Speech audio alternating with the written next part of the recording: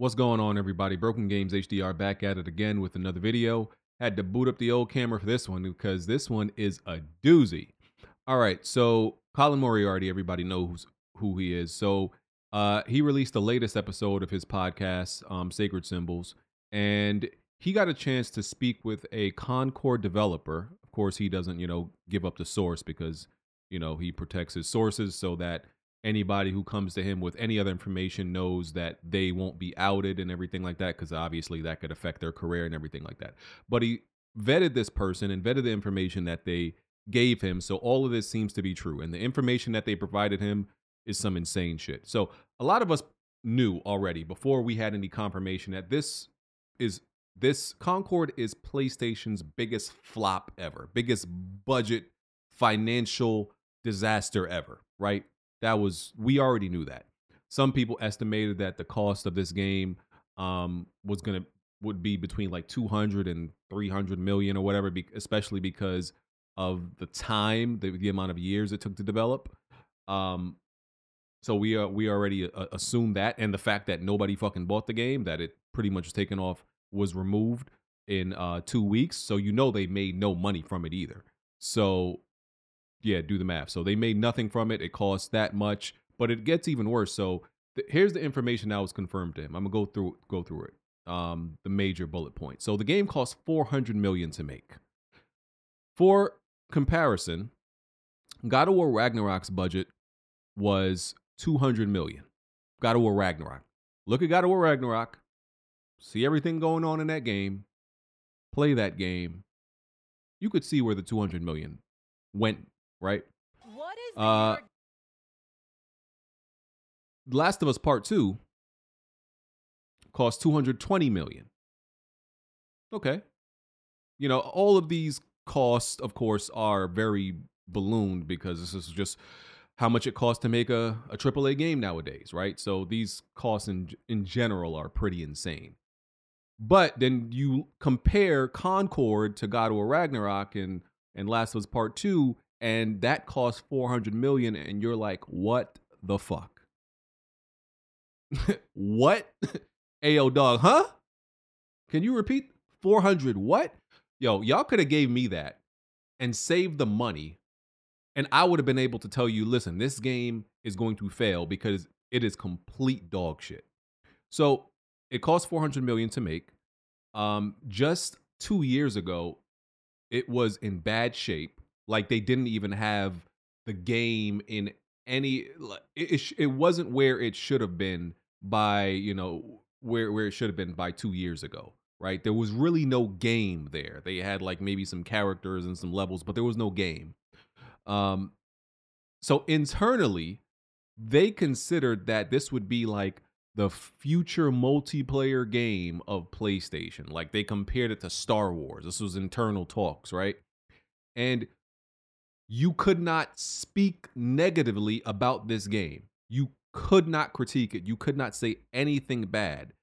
The person who Colin spoke to said that there was complete toxic positivity. We've spoken about that word. We've used that word just in general in this community before, because we have a lot of people whose whole personality is just toxic positivity, right? So you couldn't say anything bad about the game. Couldn't critique it.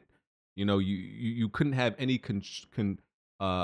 just constructive criticism around it. Nothing, right? And Herman Holst, who we know, he became head of PlayStation Studios after Shuhei, and then he was promoted to co-CEO just recently. He was like the huge champion of this game. Like, he loved this game. We saw a tweet a while ago before Concord was released of just how impressed he was about it and everything like that. So he was the big champion of this game. Loved it, he thought this shit was going to be a banger. He thought it was going to be a hit. Here's what I got to say about that, right? First of all, you always need, I'm going to call them haters, because, for lack of a better word, right? But you need cynical people around you. You need negative people around you. You need haters around you. You need even friends that give you constructive criticism around you. All of those things.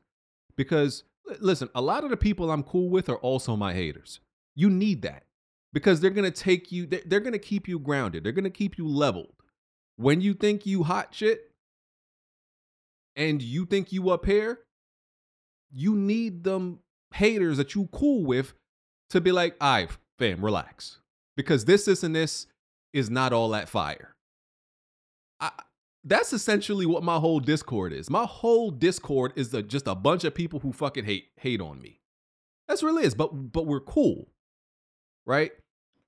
Not to, and of course, my podcast is nothing on the level of, or any of my content creation is nothing on the level of like game development and everything I have here is not like, I don't look at it as some type of big shit that I've created.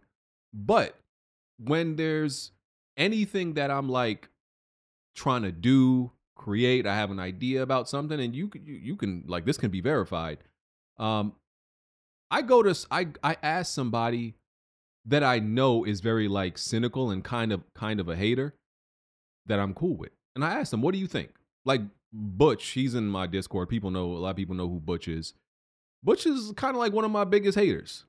Like I'm cool with him. Like we talk. Like, like when you have like friends in real life and like y'all be roasting each other. Butch is like one of the, I've gone to Butch. I'm like, yo, what do you think about this? Cause I know I don't have like a whole bunch of kiss asses around me and in my Discord. Like I have people who will roast me and like literally just say I ain't shit. I don't want a whole bunch of people who kissing my ass and like a whole bunch of yes men. I don't have yes men around me. On my podcast, in my Discord, I don't have that. As y'all can see when y'all watch the podcast, because we always fucking argue, and we're always arguing on the podcast, we're always arguing in Discord, we always fucking arguing. Tony is another fucking hater. Tony is one of my biggest haters. Everybody knows Tony. Always critiquing everything I fucking do, right? Just keep a bunch of haters around you. See, when you have haters around you, you could at least never be comfortable. They may never like make you happy, right? Not that I need that from people. So I'm good. But that they can never like, I don't think having a whole bunch of haters or cynical people could lead to your downfall. Really. As long as you're doing what you're doing, haters can't really lead to your downfall. But the yes men and the people who are afraid to say anything like negative to you, they can absolutely lead to your downfall, because they can lead you astray and tell you some bullshit that you just tell you bullshit that you want to hear that's not actually helping you. And to bring this back to PlayStation and game development, and Herman Hulst, what I think as far as Herman Hulst's evaluation on games, because that's very important that he knows how to evaluate games, I think that he's probably a great evaluator of single player games. I don't doubt that part. Once again, the multiplayer game sector is just a very fucking different beast. You just have to, it's very particular. You have to know what you're talking about. You have to know what a good multiplayer game is. You got to have an eye for it. And listen, I don't know Herman Hulst, obviously, and he was there when they were working on Killzone, but he probably never played that multiplayer. Herman Hulst probably does not even touch a multiplayer game in his spare time. What the fuck does Herman Hulst probably know about a multiplayer game, bro? You need specialists who live, breathe, and understand multiplayer, so it doesn't lead to this fucking disaster of Concord.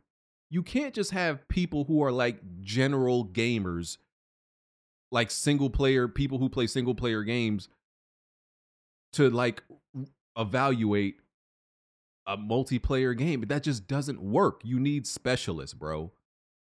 So And this toxic positivity, this is why, like, I'm not afraid to be negative. Like, people understand that, like, people always say, oh, all you do is like say negative things, you hate on things, you never got nothing good to say. People like me are needed. People like me are valuable because there are people out there that when they are analyzing and critiquing a product, they do this dance where they don't want to say anything negative, whether it's to protect relationships or protect anything else. So there's those people out there, and that's damaging. And then there's people like me who are going to tell you straight up, yo, your game is straight up dog shit. Not DOG, DOWG, dog shit. I'm that person who's going to tell you that. And it may hurt you, and you may not want to hear it in the moment, because I understand, like, this, when people create something, this is your baby and your child. And what's the quote? I'm an artist and I'm sensitive about my shit. Yeah, those type of people, you need somebody to tell you, yo, this is dog shit, bruh. And that's why, like, I'll never feel bad about, like, the way I am. I'll never feel bad about it because people like me are needed. I'm not going to say that the positive people, I think the toxic positivity people are definitely not needed. I think the generally positive people who just like things, I think they are needed, but it's a balance. It's a yin yang thing, man. It's a yin yang thing. It's how you keep balance. It's how you keep measured. You need people to just keep it real with you, man, because the toxic positivity people are just devoid from reality.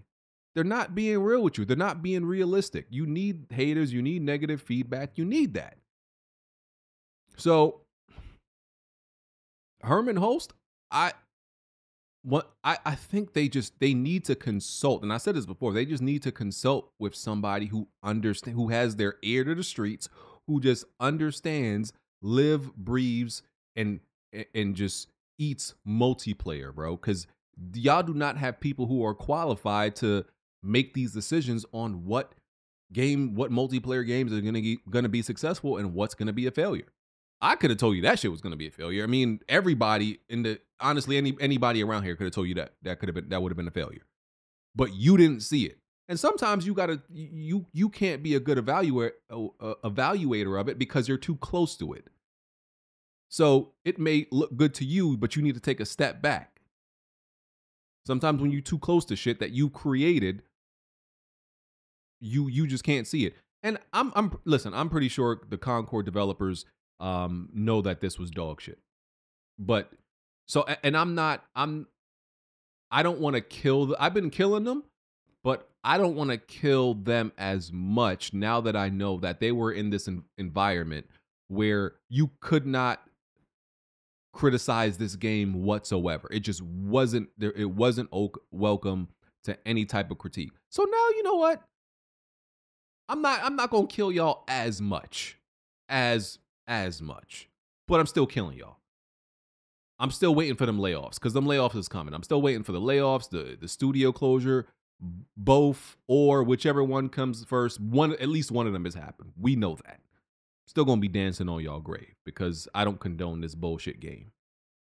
So yeah, I just think that it's crazy that they just had this culture of toxic positivity, which I absolutely hate, and that led to the absolute toxic positivity. Think about it. It was toxic positivity that led to PlayStation's greatest failure. That led to their greatest failure. Toxic positivity. It should not be welcomed in any community. It should not be welcomed just in general among society. This participation trophy bullshit. It shouldn't be welcomed in gaming. All of these products and items should be under heavy scrutiny.